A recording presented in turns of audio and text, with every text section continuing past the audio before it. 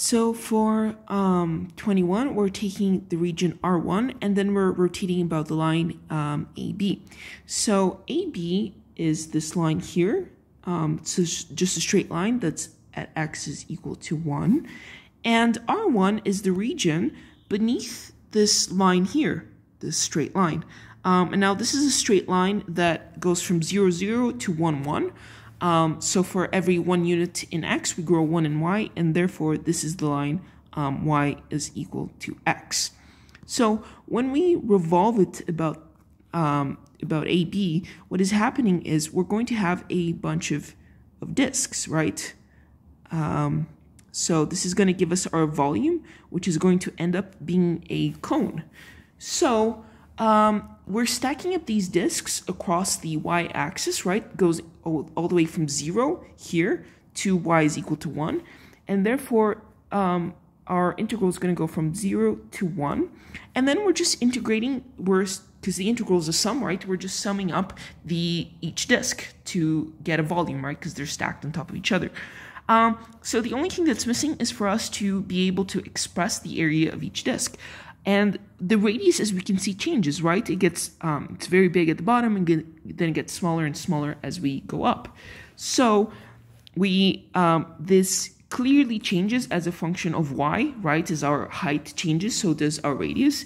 And therefore, we just have to see that expressing the radius, so the length from here to here, right? Well, what's this length? Well, this orange length, maybe I'm going to erase all of this so that we can see things clearer. Okay. So this orange length here is actually this pink length, which is 1, right? So it's 1, and then minus, so we have to go back, minus this length. And the length in blue is just the height of the curve, right? So we can see that to get the orange line, we go pink minus blue. And therefore, we have the radius, r, is equal to 1 minus y. And we're actually, because the line is y is equal to x, right? And the reason that we're choosing y and not x is because we're integrating with respect to y, since we're stacking them up across the y-axis. So, therefore, our area is just pi r squared, which is pi 1 minus y squared. And then when we follow this, which is equal to pi times, let's see, that gives us y squared minus 2y plus 1. Yeah. So once we have this, I'm going to put the pi outside, right? And then we have just y squared minus 2y plus 1, and then all this times dy.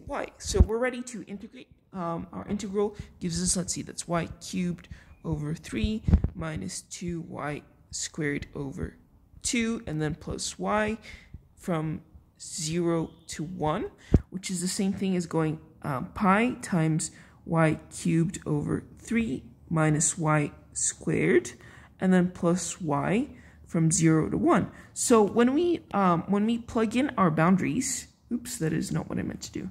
So when we plug in our boundaries here, we're going to get pi. We plug in 1, so that is 1 over 3 minus 1 plus 1, right? And then I would go minus the lower boundary, but the lower boundary, everything's going to go to 0. So it's going to be 0 minus 0 plus 0, so we ignore that, which is equal to, let's see, minus 1 plus 1, they cancel out, so that just gives us pi over 3. Pi over 3.